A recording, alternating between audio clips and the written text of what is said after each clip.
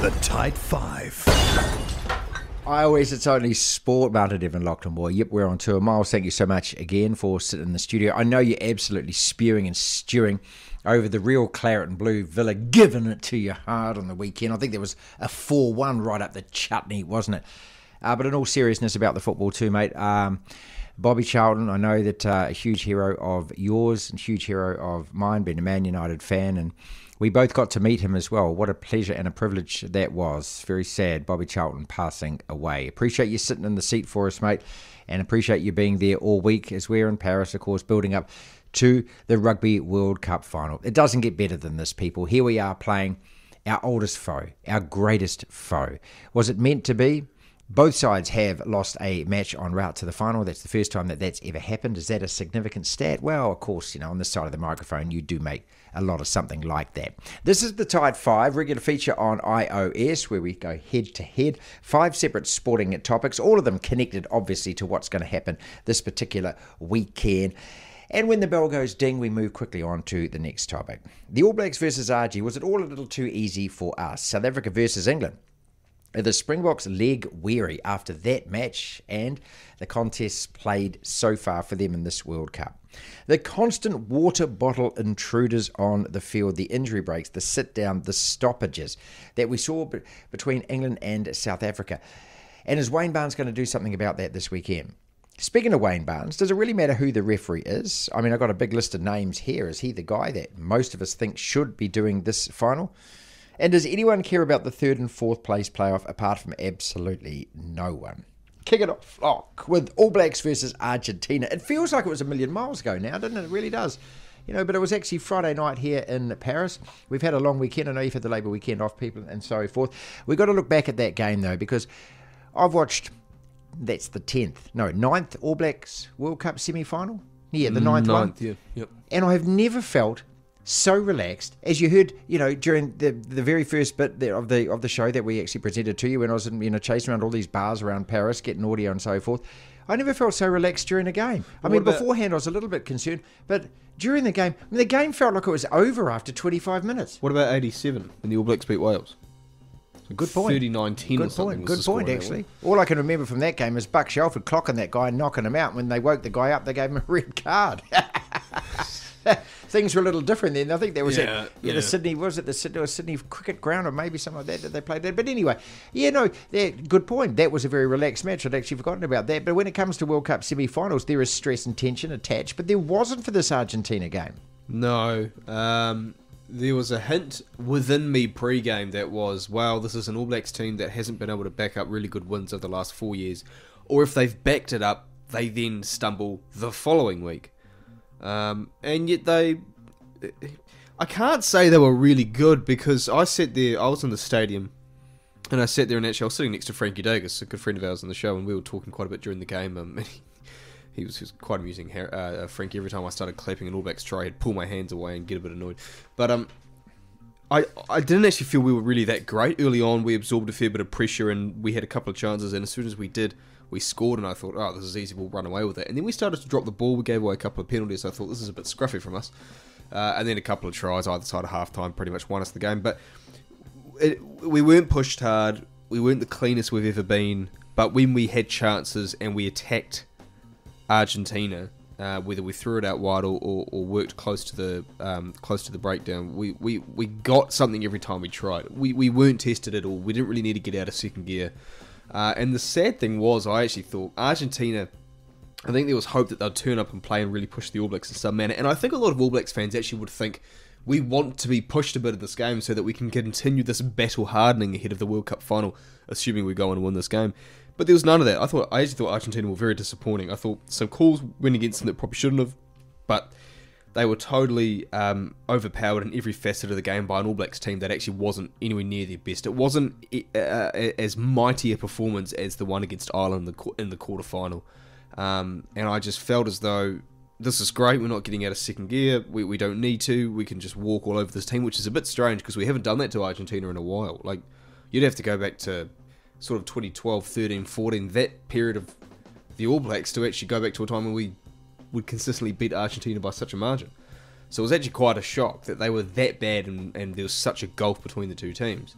Well, as Chris Jones says, mate, they're like the seventh ranked team in the world for a reason. I mean, this to me was like watching, the Broncos and Penrith play the Warriors and the Melbourne Storm in the playoffs, wasn't it? There was just such a gulf between the two sides. Oh, look, I mean, and if you talk about, was it a good warm-up for a final?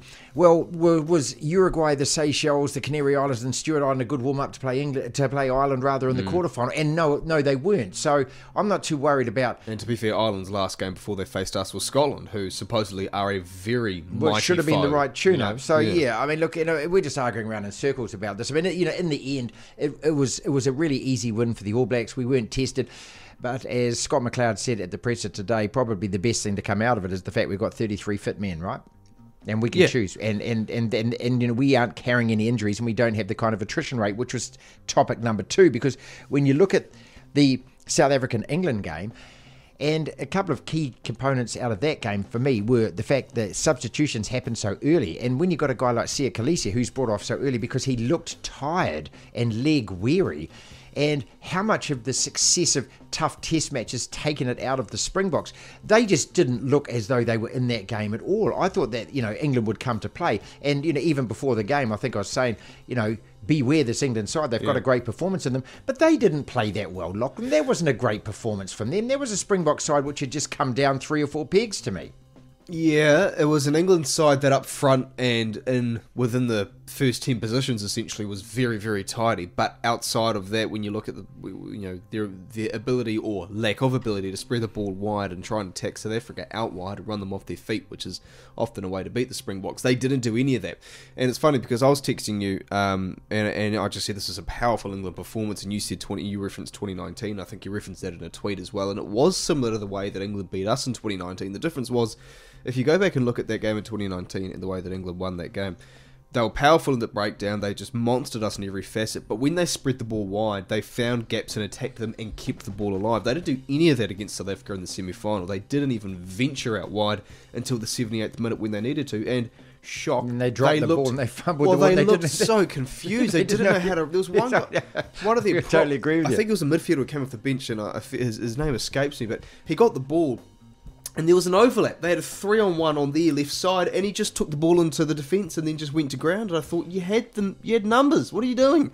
So they didn't know what they were doing. Essentially, England, when it came to spreading it out wide, which aligns with what Chris Jones has talked about a lot on this show. Where they have such this boxed-in style of rugby that they don't really do anything outside of running it close to the breakdown and working through their forwards. But what it did to the Springboks is that I think it wore them down enough, or wore down a team enough that had already been worn down by so many tough matches that it took them so long to finally click them together, Springboks. And all they needed was like a penalty that kicked it downfield, and I think they had a great run off a line out and then eventually scored their only try in the match off that part, and then obviously got a scrum penalty at the end. So it was 10 points in the last sort of 10 minutes or so. But they didn't look good at all, and they looked like they were being beaten essentially at their own game. Set pieces, the breakdown, the collisions, they were being beaten in all those departments, which is really strange. And it really bodes well for us, because as much as we on our day look good in that department, we're always probably going to be second best when we play the Springboks in terms of the physicality. So if they're so worn down that they can't even knock over an English side who have been really poor for about a year, who, to be fair, as we're saying, they played really well in the semi-final, England, in that part of the game, the physical part of the game. That bodes really well for the All Blacks. And you look at the fixtures that you listed. You've got Scotland, you've got Ireland, you've got Tonga, you've got France and England, and now you've got us. That's such a hard tournament for the Springbok side, who, are big and physical and they're tough men, but at the end of the day, there's going to be a point where you start to drop down a little bit in form. Well, our fear was always, wasn't it, before the tournament, of winning back to back in 15 days. Now, we're quite lucky that we've had that Ireland game, but if we'd played Ireland, then say had to play France maybe in the semi-final, and then go into the Springboks, I'd be really worried about the state of our guys. But the fact that we've actually had one big game against France, 3 training runs, a big game against Ireland, and effectively... Well, it was an easy game against Argentina. And so therefore, when we go in remarkably fresh compared to the other teams, I just don't see how you can assess it any other way than that. No, and you look at all the World Cup winners, you can look at South Africa versus England like this in the last World Cup, and as I say, look at the World Cup winners of the last pretty much every tournament. The team that's won has had one knockout game, that has been a bit of a walk in the park compared to the rest. Last World Cup, South Africa had Japan and then a very average Wales side. That's right. Whereas England had Australia, then us, Yeah. and then they had to front up against South Africa. World Cup before, we absolutely destroyed France in that quarterfinal because we were just leaps and bounds better than them. 2011, we had Argentina in the quarterfinals, who weren't as good as Australia or what France turned out to be. 07, South Africa had Argentina and Fiji. Not in that order, sorry. Fiji, then Argentina. So That's right. You go through all of the World Cups, the team that has won it has had at least one really easy knockout game. South Africa haven't, because that England game, when you watch it, was a tough game for them, and now they've got to play us. So that's surely going to come back to bite them in the arse. What happens with World Rugby and this investigation into Bongi and allegedly what he said? I'll tell you right now what's going to happen. I think that it gets lost in translation. And the explanations that we have had, whether it's Afrikaans or whether it's a misinterpretation of what was said and whether he was actually commenting on the left or the right side of the scrum, and whether I don't actually think he's going to be suspended and miss this. Do you think he's going to miss the final? Well, do they have a hooker outside of him? Yeah, they've got a couple, as Chris Jones said, of guys who, I can't even remember what their names are. I mean, this guy's their number one guy. He actually makes a huge difference when he's on the field. That last scrum was absolutely enormous from them against England. But it would be such a huge call for World Rugby, on the back of Tom Curry not wanting to talk about it, to say, hey, that this was said, this is what it means, and therefore you're going to miss a World Cup final. That would be massive. I guess it depends how severe the slur was and what they're suggesting it was. Well, they're suggesting that he called him a white C. A white C word, yeah. which Okay. Personally, being devil's advocate, if I was called that in a rugby field, I wouldn't care. See, I would just wave it off and go. I wouldn't give a stuff. But you see, I'm a 50-something-year-old man, and I'd wave it off and I'd go, so what? I know that there's a lot of people around who are probably listening to that going, oh my God, that's disgusting. You can't say that. It's on a bloody rugby field. Yeah. You've got two guys 120k running into each other and butting heads. Let them sort it out and leave it where it is. I hope World Rugby do that. Let's move on to Wayne Barnes. Does it really matter who the ref is? Angus Gardner, I thought, and I've had some great Twitter war arguments with people about his performance between, in the match between us and Argentina. I thought he was absolutely awful, actually. And, and the counter argument to that, two other sets of eyes are sitting there saying it was brilliant. We can't have Ben O'Keefe because he can't ref the final.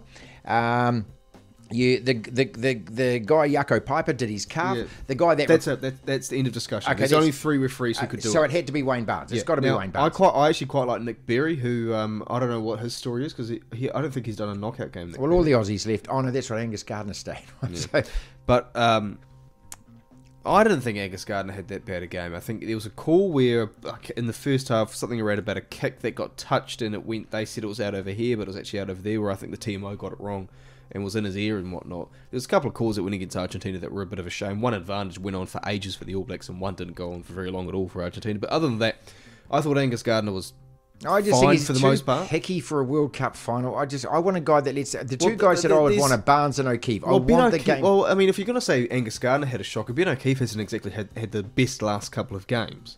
But this is the thing I hate about I hate making discussions out of referees because as long as you're good enough on the day, the referee shouldn't come into it.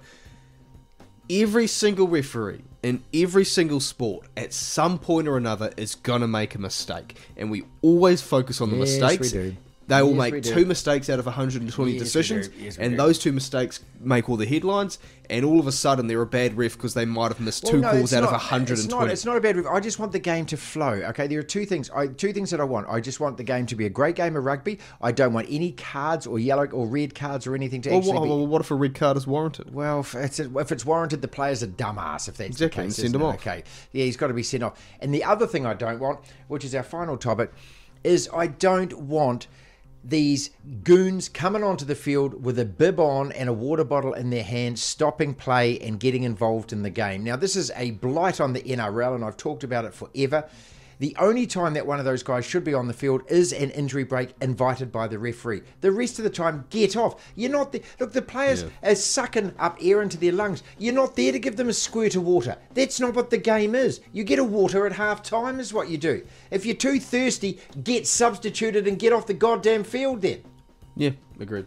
You know, it's so annoying to me. It's very annoying. It never used to be this bad of a thing in rugby. It's always been really... Like, there was an NRL grand final, I think it was 2019 between the Roosters and the Raiders, and the Roosters put a kick in, or the Raiders put a kick in, and it hit one of the water boys. who was on the Oh, field, brilliant, but he brilliant. wasn't doing anything. But it hit him, and I think it was the Raiders put a kick in, and the kick didn't go down the field, and it gave the Roosters really good field position for the next set. And the ref kind of said, "Oh, sorry, I can't really make a call there." He could have, but because the water boy got in the way. Yeah, it is. I agree with you absolutely. It's a blight on the game. And it really hasn't seemed to have been as much of an issue until this World Cup. Like, rugby never really seemed to have an issue where these guys would get on the field and just stay there and slow down the game. The NRL has for a long time. But, again, I'd like to think that Wayne Barnes would step in and sort of... He's the most experienced ref in the world, isn't he? Yeah, I think he's the In best Test guy to rugby. call it. I mean, after been around Wayne Barnes after 2007, he's the best ref. He is. And he's also, because of his maturity and his experience, I don't think he'd take much nonsense. And I also would like to think that Wayne Barnes understands what the players, the teams, and what the fans will want as well, and he'll keep it going. Devlin. Down goes Fraser! Down goes Fraser! The platform.